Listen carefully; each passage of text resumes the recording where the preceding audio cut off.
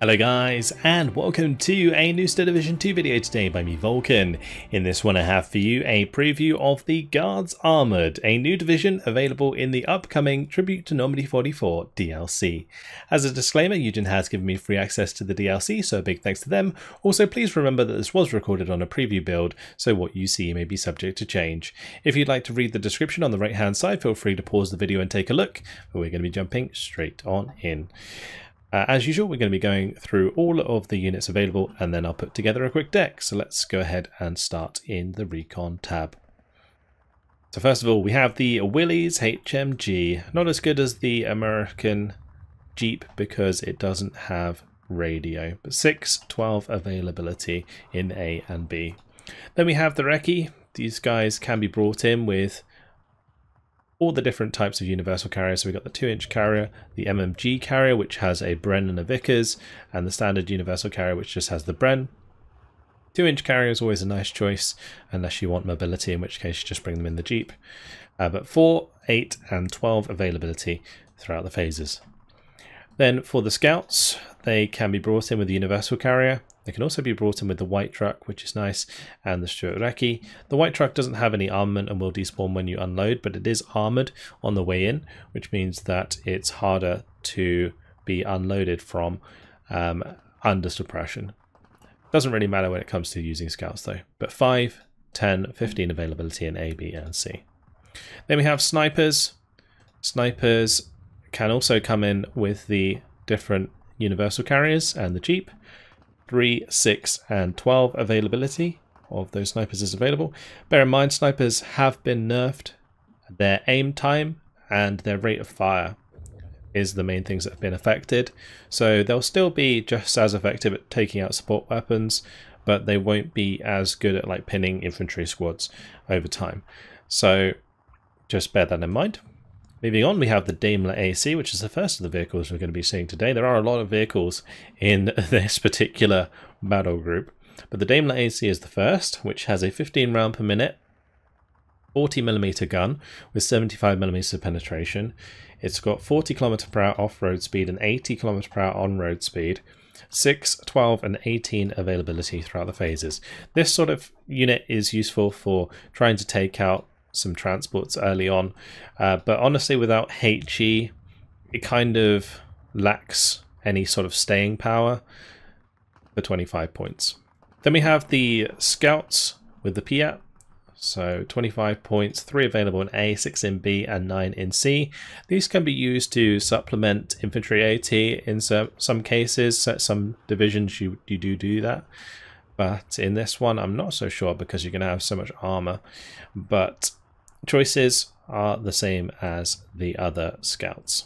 Then we have the Staghound, only available in Phase A in this division. You get 3 available at 3 vet. Good old Staghound. I do like the Staghound. I think, as I mentioned before, it has a bit more staying power than the Daimler, whilst still providing the same sort of firepower against early transports and light vehicles. So you get a 37mm gun, but it also has HE and 2 machine guns, so it can help pin down enemy infantry a little bit better. Then we have the Stuart 5 Recon. This has the 50 cal and 2 30 cals. 5, 10, 15 availability across the board. The 50 cal makes this actually a very strong Stuart. I'm not sure if it's going to stay in this division because it does have the Desert Rat symbol, which makes me think that it's supposed to be in the Desert Rats, but either way, a strong Stuart, and I would definitely recommend maybe using it while you can. Then finally, there is 4 cards of Cromwell 4s. Now these Cromwell 4 Recons, they are very abundant because you get 5, 10, and 15 availability throughout the phases, which means if you bring in all cards in Phase C, that is 60 Cromwell 4 Recon tanks. The Recon tanks are really nice because they can spot for themselves when engaging enemy infantry and support weapons. So in this case, 75mm gun, 2 machine guns, still decent off-road speed because the Cromwell, it got buffed a little while back to increase its speed, and that 45 km/h off-road speed is very good for a tank. And then 63 km/h on-road speed, 70mm of frontal armor, radio recon, all round nice Cromwell. Moving on to the infantry tab, we have first of all the defense group. Defense group can come in either with the Bedford or the CMP trucks. You generally always want to use the CMP trucks if you have them left because they are faster. So 80 km/h road speed for the CMP and only 60 km/h road speed for the Bedford. It defaults to the Bedford, so do make sure to change that. But otherwise defense group same as normal. Field engineers, same as usual. 5-man squad with the TNT, 9 available in A, 18 available in B, and 27 available in C. Again, you're going to want to switch out of the Lloyd carrier here, probably into either the Jeeps or the Bedfords, depending on how many Jeeps you have left. But early on, if you are going to bring these early on, you'll probably want to prioritize the Jeeps. Then engineer leader can be brought in with the Jeeps or a carrier command, which does have a Bren. It's just the same as the universal carrier, but it does have the radio wires on it. This is basically the same setup as field engineers, it just has the leadership trait. Then we have the motorized rifles. These guys have been changed a little bit in terms of their models. You can see that we have like the engineer guy here and the other chap. These, of course, can be brought in with half tracks. That is the main appeal of them. And in this division, the British do get some 50 cal half tracks, which is nice. So only 12 of them, so you do have to bear that in mind, but it is nice to bring. 50 cal half tracks are rather obnoxious, and you might want to make use of them in Phase A in their smaller numbers in order to get a good advantage. Like if you brought in 2 sets of motorized rifles in Phase A with 50 cal half tracks, you could have all 12 of these 50 cal half tracks running down your enemy early on, which could be pretty scary. Moving on, we have the rifles, the classic, well, these guys have 2 Stens, 7 Lee Enfields and Brens. I think the setup of the rifles was changed a little while back, so they have 2 Stens now.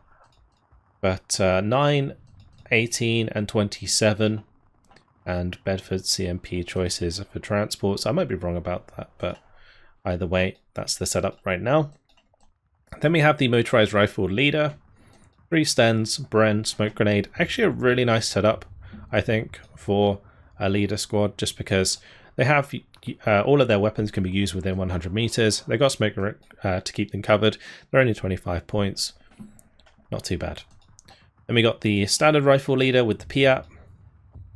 25 points again, nice and cheap. Can also be brought in B. Good to supplement Piats if you're relying primarily on rifles and field engineers rather than motorized rifles. You do also have a card of rifles with Piat though, which do have the 8 Lee Enfield 2 Bren setup with the Piat. 9 available in A, 18 in B, and 27 in C. Finally, the assault engineers. 10 Lee Enfields, Bren, flamethrower, Piat. Nice all-round squad with shock trait, so pretty solid, and 6 available in A, 12 available in B. If you manage to bring these in B, I think you're going to get the best value out of them. And since you only have 6 cards of infantry in this division, I think this is a great Phase B card. Moving on to the tank tab, we have the M5A1 Stuart Command Tank. Comes in at 1 veterancy. 3 available in A, 6 available in B. Could be nice to supplement leaders, because you're probably going to put no leaders in your infantry tab, I would imagine, just so that you get the maximum amount of availability. And then there's a card of the Stuart 6s, the M6 with the 2 30 cals, 55mm of frontal armor, 44 km/h off-road speed is nice. Just an annoying unit that the enemy is going to have to deal with AT. And if they don't have any AT, it's just going to sit there and slowly whittle down enemy forces. And for 30 points, you can kind of spam them around a little bit. Then we have 9 cards of Shermans. Classic Sherman 5 with the 75mm gun, 50 cal and 2 30 cals, 100mm of frontal armor, 5, 10, 15 availability, which means you can have an awful lot of Shermans if you want to.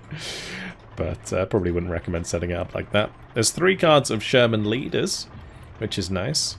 2 for 6 availability. Again, could be used in order to provide veterancy for your infantry, not just your tanks. Then we have the Challengers. Challengers are only available in Phase C. But at 2 vet, these things could be pretty scary late game. That would put them up to 8 round per minute rate of fire. Their base round per minute rate of fire is the same as the 17 pounder. So 6 round per minute, 170 penetration. It's a good gun. Just bear in mind that these guys aren't very well armoured in comparison to other units with just as big guns. But 85 points is not too bad. It's cheaper than the Firefly. Finally, we do have the Fireflies. We've got the Firefly 5C. The Firefly 5C, it comes with the 17 pounder, of course.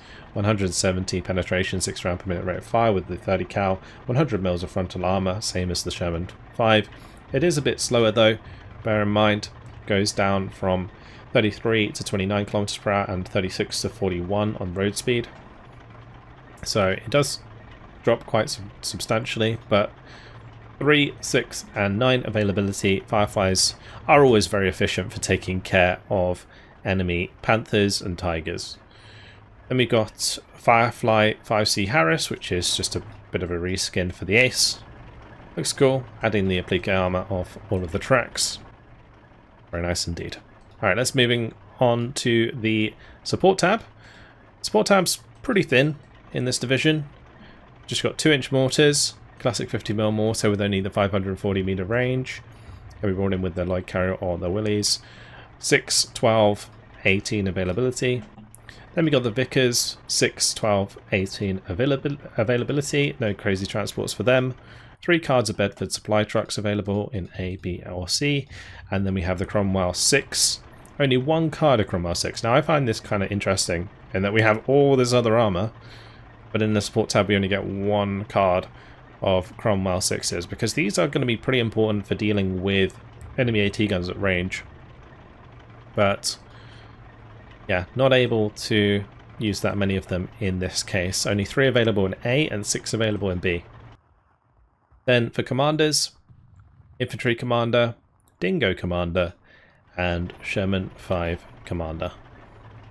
Moving on to the anti-tank tab, card of Piats for 10 points apiece. 6, 12, 18 availability. Standard 2-man squad. And we've got the 6-pounders. Like all of the other British 6-pounders, they do have the APCR at the 1000 meter range with the 175mm of penetration if you need to get yourself through the heavy front armor of a German tank. That range is very short though. Usually you'd just be using the standard AP shell. But 3, 6, 9 availability, 3 cards total. You can also bring them in with the Royal Marine Stuart as well. Then we have, or the Engineer, sorry, I think that's the Engineer Stuart, the Remy. Then we have the Wolverines, 2 cards of Wolverines. They don't have APCR under the Brits, unfortunately, but still 130 mils of penetration with 8 round per minute rate of fire. It's okay. 4, 8 for 65 points. Yeah, it's alright. Better than that though, you're probably just going to be relying on this tab for 17 pounders that you can hide in heavy cover. So 4 cards of 17 pounders available, 2, 4 and 6 availability, and can be brought in with the Crusader tractor. This is going to be the first time I think we see this in this division. This is a supply truck with a 15,000 supply available. It's new, pretty cool addition to the game, and this is the first unit that can use it as a transport if you need some extra supply. And then we have the Achilles, 2, 4 and 6 availability, 17 pounder as its main gun, 8 round per minute rate of fire. Is actually it's slightly better, interesting. I thought that these had 6 round per minute rate of fire, but it seems like the Firefly and the Challenger don't get the same rate of fire as both the Achilles and the 17 pounder, making them a little bit more valuable in that case. I never noticed that before, so my bad.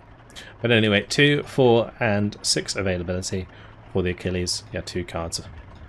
Moving into anti-air, we have the CMP Polston.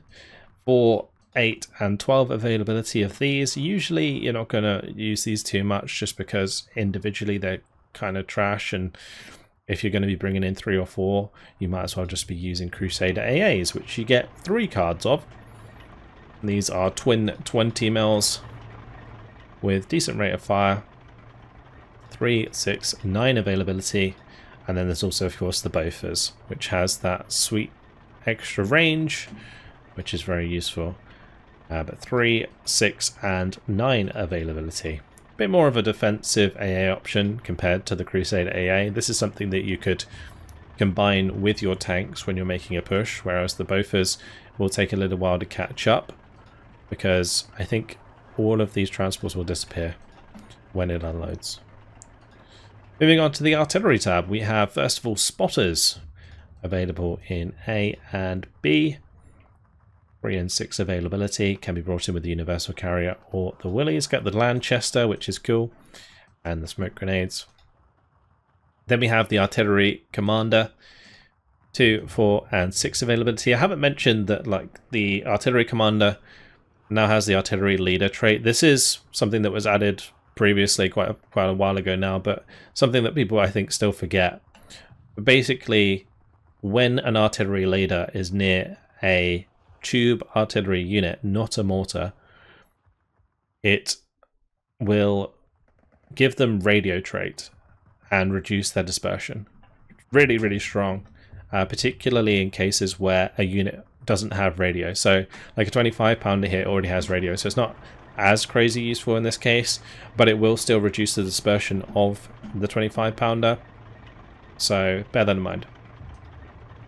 Then we have 81mm mortars available for 812, 107mm mortars available for 812 in terms of phase A, C, B and C.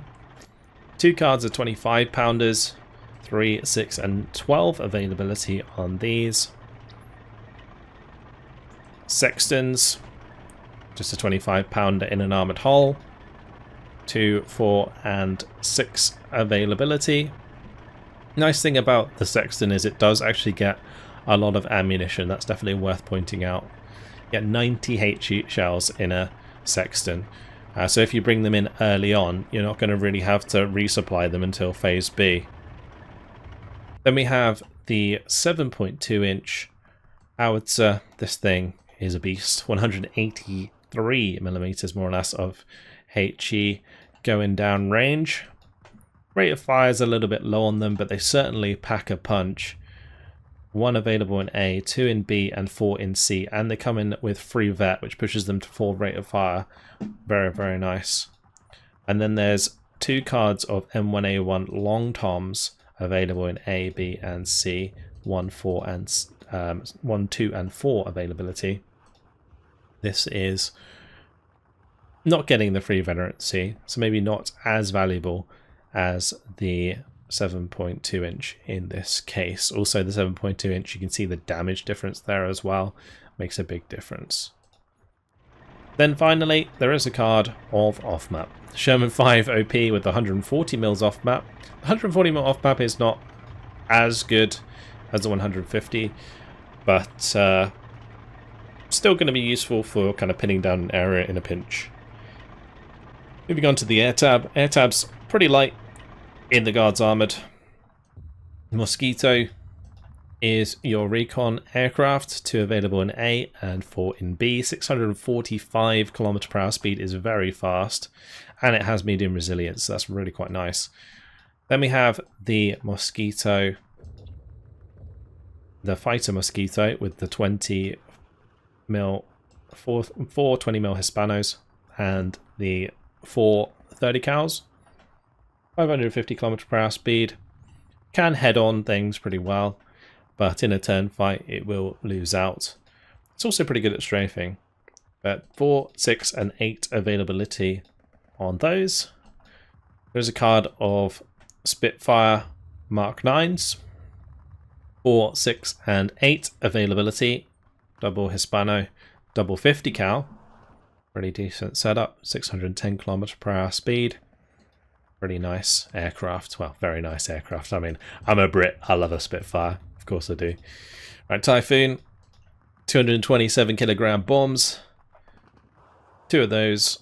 1 available in A. 2 available in B. And 4 available in C.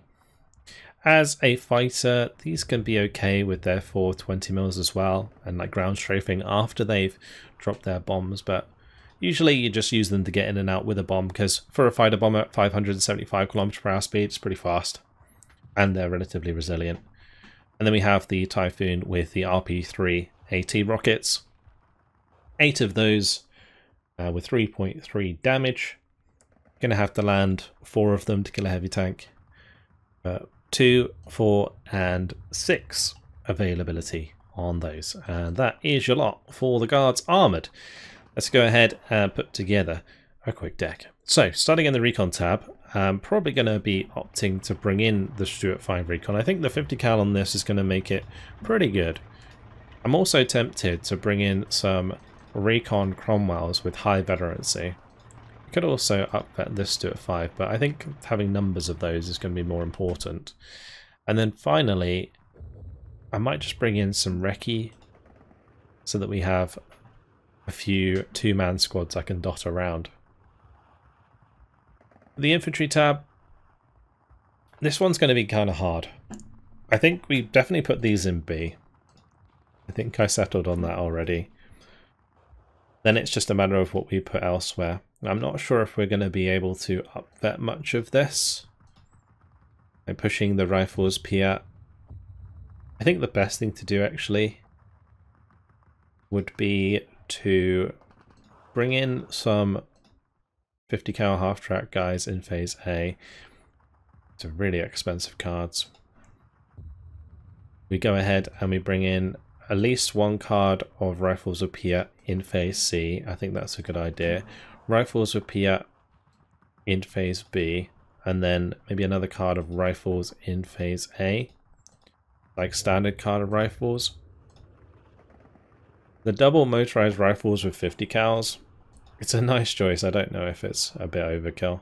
It might be better to just do 1 card with no veterancy, because you're still going to get the suppression from the 50 cal anyway, and then you can opt to bring in maybe some field engineers with the jeeps in order to get some ground early on. That looks okay-ish. Moving on to the tank tab, let's throw in some leaders. So probably going to need phase A leaders and phase B leaders. That should be enough. Then we definitely bring Harris. I might bring Harris early on, so we have some early 17 pounders. We'll bring a card of Fireflies late game. Actually, maybe we do phase B Fireflies and phase C challenges. Although I'm thinking maybe I want to get the Achilles in the anti-tank tab. So let's just do phase C Fireflies. And we'll mix in some high vet tanks. So yeah, just like phase A 2 vet Stuarts, phase B 2 vet Stuarts, phase C 2 vet Stuarts maybe. Each one of these cards is now 3 points, so that's maybe a bit much, but we'll come back to it if we need to. We're going to put in the Dingo. I like the Dingo, even if it isn't necessarily the best choice. I think here the infantry command is probably the best choice. And then it's just a matter of like, do you want machine guns? Because you do actually have some cheap slots here to fill.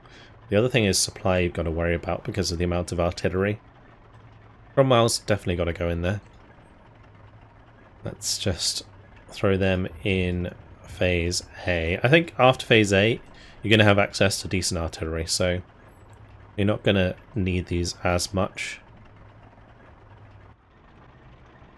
Oh, the vet curve on these is so bad. I wish it was better. I think phase C Achilles could be pretty fun. Because with veterancy, you can push their rate of fire up quite substantially. Like that's already up to 10 round per minute rate of fire on a 17 pounder with 1 vet.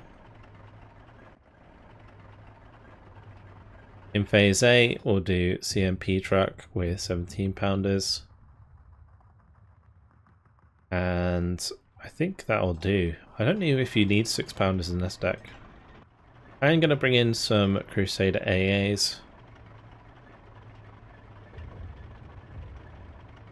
think we're going to do a phase B card of bothers. Making sure that I bring them in with the CMP truck just because it's a lot faster. More Crusader AAs in phase C. Definitely going to be bringing in both cards of the 7.2-inch artillery.